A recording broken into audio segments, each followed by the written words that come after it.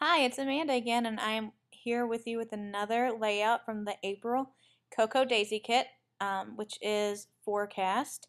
And in this one, I am once again doing some older photos of my husband and I.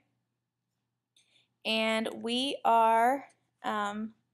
it's one of those where I think this was, gosh, the summer before I got pregnant with my daughter, so 2010.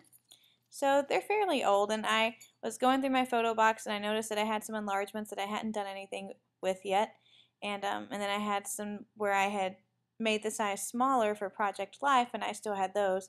And so I thought it would be kind of neat to kind of put them all on the page, almost in a square layout design, but then I end up changing it, as you see later, and I angle them a little bit. But so I'm just using some of that striped paper from the kit. The craft cardstock I think was mine. I can't remember if I already used the one that came in the kit or not. Um, I did this at the beginning of last week.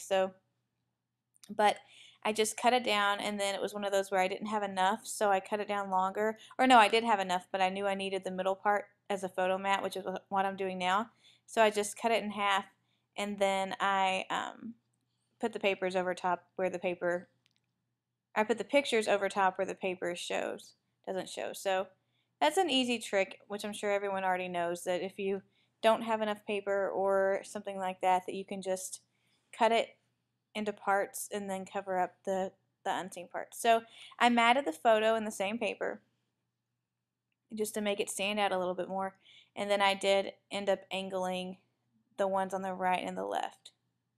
So I pulled out a label, and I thought I was going to use it. It's from my stash, not from the kit, but I decided not to. So then I pull out my little embellishment box, and here I never really noticed how I just stop and look at it sometimes until I started watching these videos, and it cracks me up. I'm like, what a doofus. I just sit there and stare at the page, but I guess I'm thinking. Got some of the packaging, and I have this chevron that I cut out from that chevron paper, and it's just not working. I don't really like the way it looks. It's not fitting very well, so I put that back. I've done that several times throughout the course of using up this kit. If you've noticed, I cut out a chevron piece and then I never use it, but that's okay. So I'm going through, what am I going through? Oh, the cut apart sheets. I really liked these whenever I first got them, and then for some reason I'm having the hardest time using them. I don't know if it's because I've been in like Project Life mode for the last couple years, and this year I decided not to do it, and so I'm still thinking like a Project Lifer, or if I don't know what my problem is, but I have started using them in some of the other kits. So I did take one and I cut it apart because I really liked the yellow, and then I just stuck one on the top and one on the bottom. And I don't know what I'm doing here. Oh, I'm tearing apart some of that craft paper bag and just putting it down on the top for some texture. And I actually really liked how that turned out. It was just kind of a neat, subtle hint of something else that wasn't huge, didn't stand out a ton, but it still made a little bit of an impact. So I'm just adhering things down. I got some glue on some places that didn't need it, so I'm just rubbing that off, crinkling up the paper a little bit. Normally I would have inked that, but I just forgot to. I would have inked the yellow cards, the edges of them as well.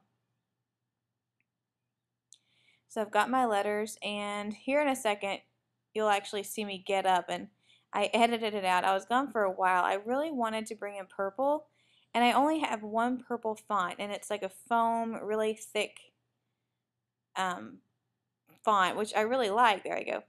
And now I'm back, and I ended up using the only ones that I had, and I just kind of made it work. But I realized purple is my favorite color, and I have very few purple patterned paper. I have very little, actually I don't have any purple cardstock, 12 by 12, and I only have one set of purple thickers. So maybe I'll have to do a color focus on purple for a while. So I'm just sticking those down to the actual thickers packaging and figuring out where I like it, and I decide I like it there. So then I just put it down permanently. I'm still looking at different letter stickers and Things like that, not letter stickers, but different types of embellishments. The one thing that I used that I really liked, it was the sticker sheet from the kit, all the yellow, there were some words and then some images. And they had like the potty people in yellow. And I thought that would be a really good way to tie in the yellow from the card up above. And there was a boy and a girl. So I just put them right next to each other to represent me and the hubby.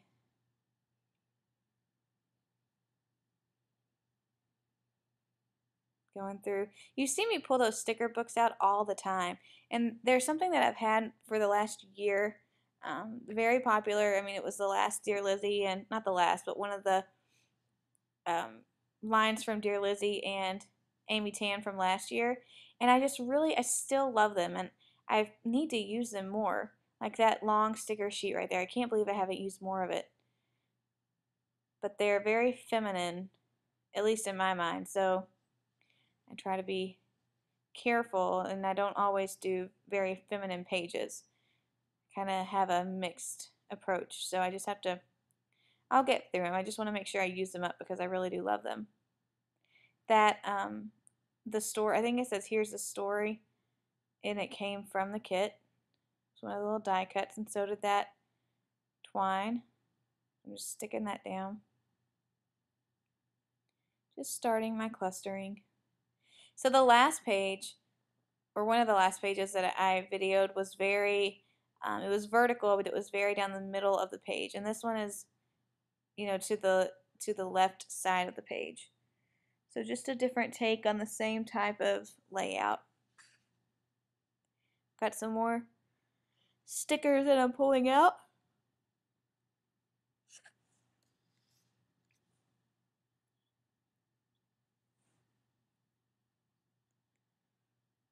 Going through some of my die cuts. I've got some journaling cards and things. Just looking for things that I might could use, because the one thing that I will say is this kit was kind of sparse in embellishments, and I find that I'm running out of them. So I'm having to really pull from my stash a lot. I found that yellow tab.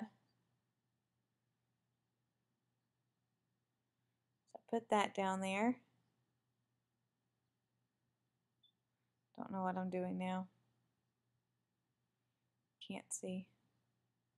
Oh, I was using a pop dot and I cut it down.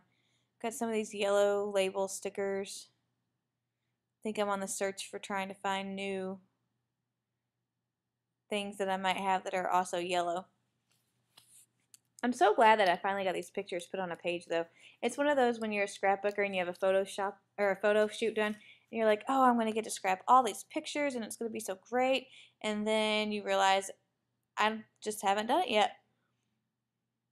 So I'm adding a doily to each of those clusters.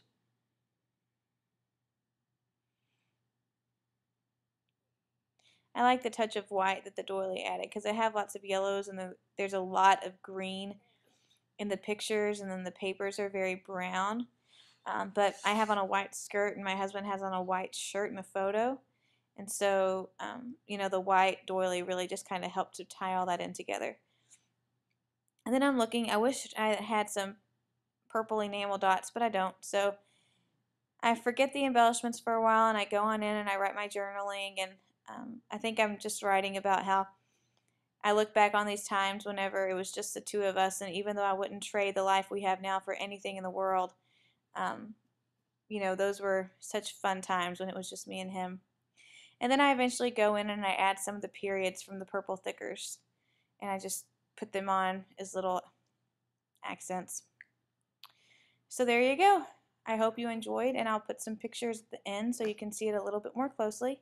And sorry I did the end of this facing me, but I kind of had to with things I was doing. All right, thanks. Bye.